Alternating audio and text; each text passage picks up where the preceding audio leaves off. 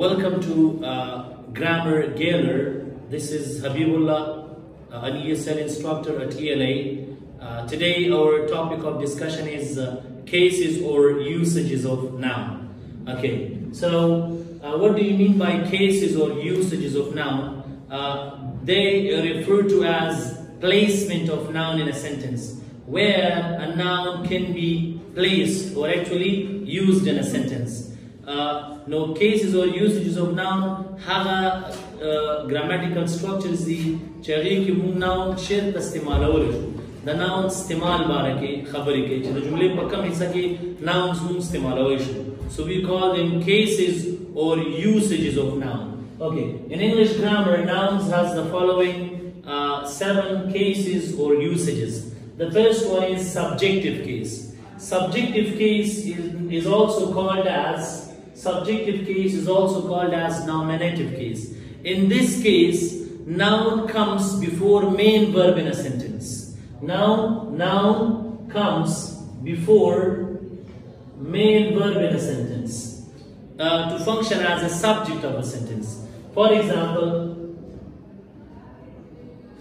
Rehan called me last night.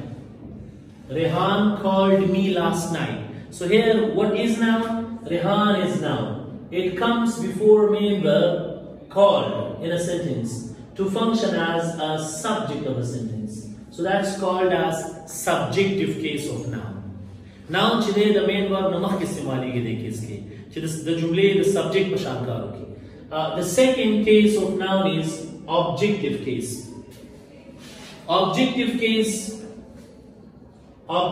case is also called as accusative case.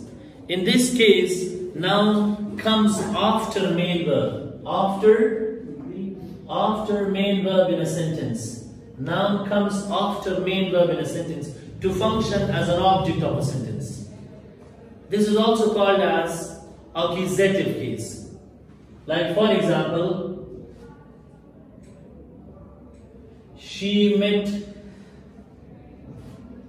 Ahmad yesterday. She met Ahmad yesterday. So what is noun in this example? Ahmad is noun. It comes after main verb in a sentence to function as an object of the sentence. They case ke noun chile the main verb na rustarazi. To the noun the jumle the object pashan karu ke the maf'ul pashan. Here noun functions as an object of a sentence. This is called as objective case or accusative case. Let's move forward to the third case of noun now. The third case of noun is object of preposition case. In this case, noun comes after preposition in a sentence. After preposition in a sentence to function as object of preposition case. Like how, for example, I go to school. I go to school. So here, school is a noun. It comes after there is a preposition. So here, school functions as object of preposition case. Now, the preposition the preposition the object pashan karogi. Noun comes after preposition to function as object of preposition case. Okay. The next is complement of preposition case. It is also called as oblique case. Here, noun comes after indirect object to function as complement of preposition case. Like here, noun comes after diatransitive verbs and after preposition to function as complement of preposition case. Like how after diatransitive verbs, suppose I say that I bought a gift for my brother. So if we see my brother, this is noun. It comes after preposition. So here noun functions as complement of preposition case. Why? Because here we have two objects, a direct object and this indirect object, and this sentence contains a diatransitive verb. which takes a direct object and an indirect object. So an indirect object also functions as a complement. We say an object can be a complement, but a complement cannot be an object. So here an indirect object functions as complement of preposition case. This is the fourth usage or case of noun. The fifth usage or case of noun is possessive case. In this case, noun comes in two ways. Noun can be used in two ways to show possession or ownership. دغه case کې noun چې په دوه طریقو باندې یوز کیږي چې possession or ملکیت خو خیمه possession or ownership خو. Number first, we use noun plus apostrophes or s apostrophe to make possessive nouns. This case is also called as genitive case. Okay, like how, for example, I say that Ali's car. It means the car belongs to Ali. And here this noun is known as possessive noun because it contains apostrophes, which makes the noun, which shows possession or ownership in this case. So here, because of this apostrophes, this noun functions as possessive noun.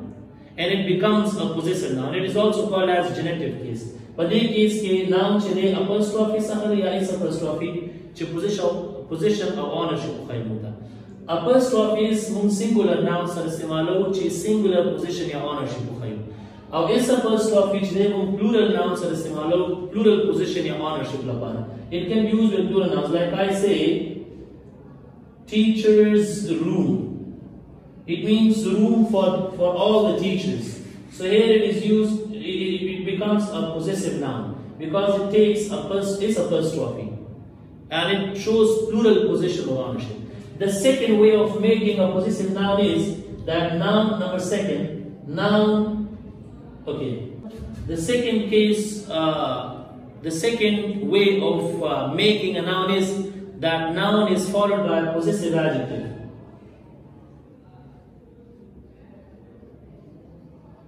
Possessive adjective plus noun. Possessive adjective plus noun.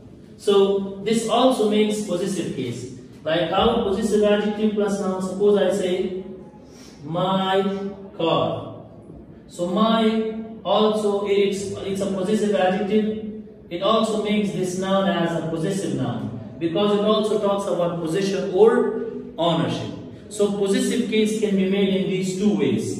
A noun plus apostrophes or is apostrophe and a possessive adjective plus noun.